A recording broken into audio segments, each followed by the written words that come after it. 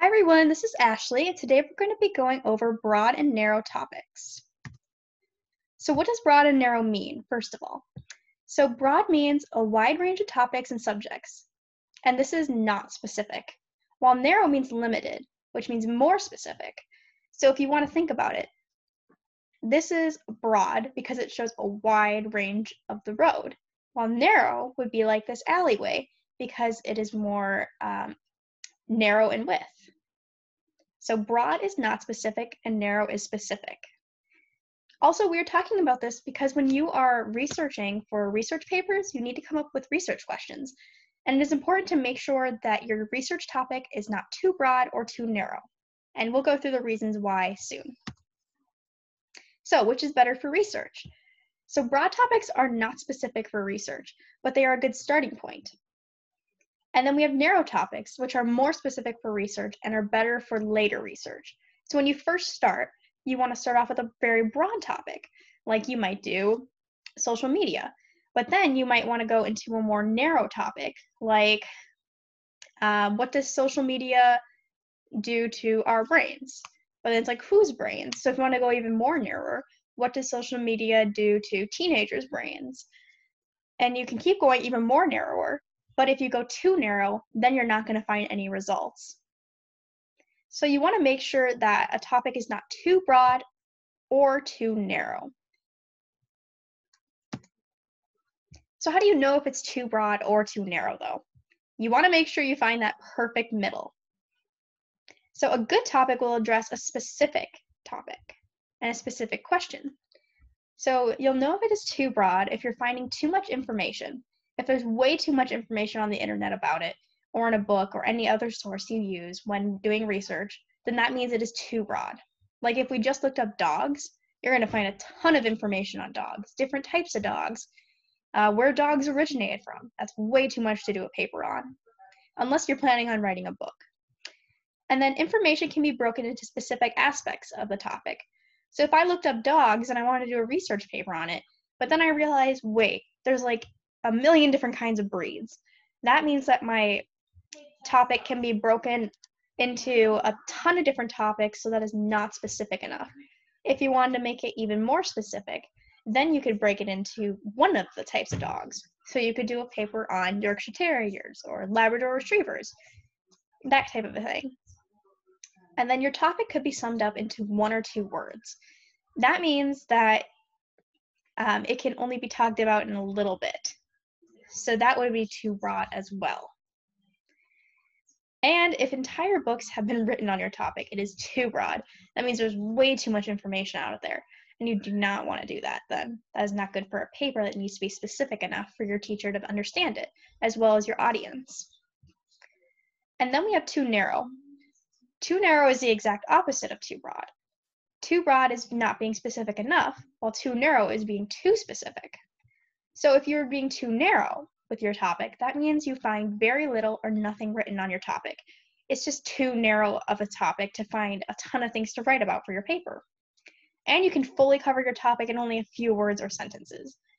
Again, that's not good enough for a paper, because if you only write a sentence like, dogs are an animal, well, that's not going to give you a good paper. And remember, you want your topic to be a question. So then when you figure out your paper, you want to make sure you're answering that question. Okay, here's a quick video. When you start the research process, you will probably have a broad topic in mind. However, if you only search by topic, your paper may not have a clear focus, since each source you find might be related to a different aspect of that topic. To be done right, research needs to be guided by a focused research question. In your research question, you should focus on what you really want to find out or prove related to a specific aspect of your broad topic.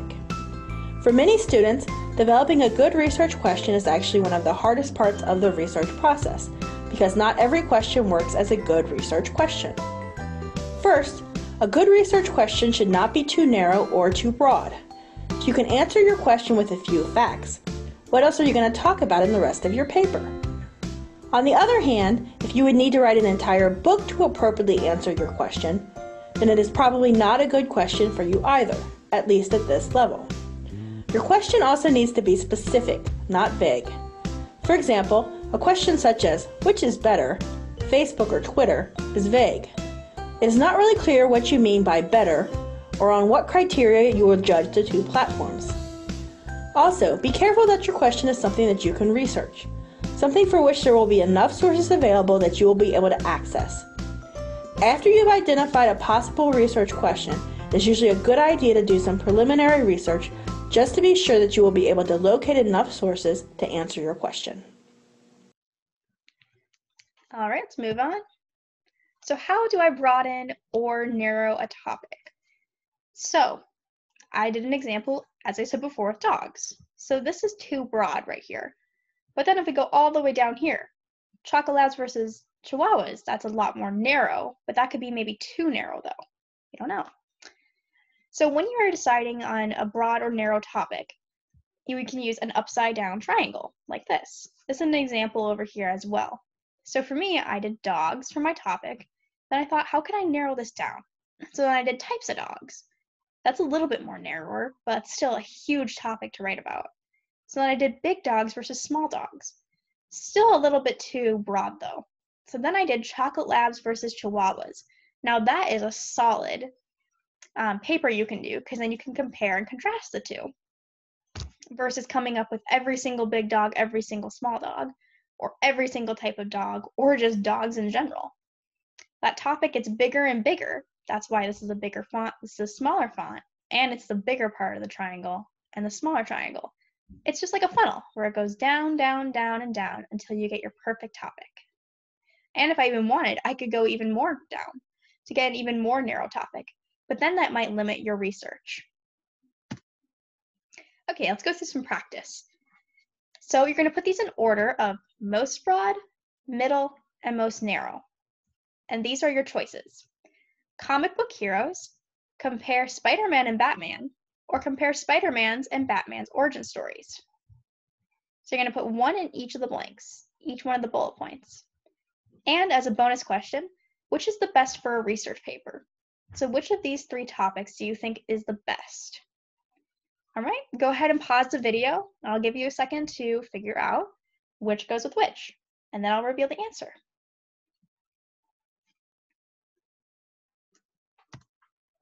All right, so here's the answer. So most broad would be comic book heroes, because there's a ton of different comic book heroes you could pick out of. That's too broad. The middle is compare Spider-Man and Batman. Those are two topics that you could easily compare. But if you want to make it even more narrow, you could do compare Spider-Man's and Batman's origin stories, which would be very specified into their origin stories. I would say the best, in my opinion, is either the middle or the most narrow. But if you want a larger paper, so if you have more time to write and you need like a 5-page paper, you might just compare the two. But if you only need a 1-page paper, then you might just compare their origin stories. It really depends on what type of paper you need. But the most broad, the comic book heroes, would be more like a book. So I would think maybe this would be for a book, this would be for a 5-page paper, maybe this would be for a 1-page paper. And here's another quick video here. A good research question is really like a lighthouse. It's essential to guide your research paper. It pinpoints exactly what you want to find out and gives your work a clear purpose and focus. Hi, I'm Jessica from Scribber, here to help you achieve your academic goals. Without further ado, here are 5 steps to develop a strong research question. Step 1. Choose a broad topic. Go with the topic that sparks your interest, since you'll be spending quite some time with it. For me, I'm thinking maybe something about social media. Step 2. Do some preliminary reading about the topic. Okay, so I've read a lot of newspaper writing about how social media negatively impacts high school students' academic performances. And they also happen to be one of the most active age groups on social media. Step 3. Narrow down to a specific niche. This way, you can make sure the research is within a feasible scope instead of something too broad to achieve in a given time frame. Since academic performance is too broad, let me narrow it down to attention span. Step 4. Identify a research problem. So we have already established that adolescents are one of the most active age groups on social media platforms. but only a scarce amount of research has been done on the effect of social media has on the younger generation's attention span. So this will be my research problem. Step 5. Write your research question. Turning your research problem into a question, and it sounds something like, what effect does daily use of Twitter have on the attention span of people in the age group of 16 to 20? Since this is a descriptive research, the research question is also descriptive, but there are also other kinds of research questions. It all depends on the type of research you'll do. For example, comparative research, descriptive research, or correlational research. Now we have a research question, but how do you know if it's good or not? Here's a checklist for you. A good research question should be focused. And focused it is, since it focuses on a single problem of Twitter's effect on the attention span of high school students. It should be researchable. That means the answer to your question can be found by collecting empirical data or through existing literature. In our case, we can go for a quantitative approach, like using eye tracking or mouse tracking to measure the attention span. It needs to be feasible. So is it doable within a certain time frame? Do you have access to the data you need or the right kind of respondents? It really depends on your situation. But for this research question, it will fit more into the time frame of a longer project, so it wouldn't be feasible for an assignment you have to hand in by the end of the month. Be specific. All the terms you use in the research question should have clear meanings. Notice how I don't use often, but daily? And instead of using adolescents, I use a specific age group. The research question should also be complex enough. If the research question can be answered with yes or no, or with easily found facts, then it's not complex enough. Last but not least, make sure a problem is relevant to your field of study or society. Well, social media is pretty much all we use now, so that's definitely relevant to society. It also targets a currently unanswered question and contribute knowledge that future research can build on. Now keep in mind, in a research paper or essay, you usually only write one research question. But for a bigger project, you can also develop multiple research questions around the same problem. For example, I can also ask, does the infinite scroll function on Twitter contribute to the effect on attention span? Follow the steps and checklist and you end up with the research question as a solid foundation for your research. Make sure you also check out our articles on writing the literature review and the methodology section. It's linked in the description. Good luck writing! I'll see you on our next video. Okay, so hopefully that helped you understand it too.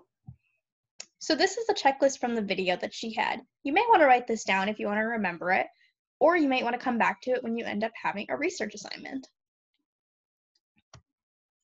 Okay, so as a reminder, broad means a wide range of topics and subject.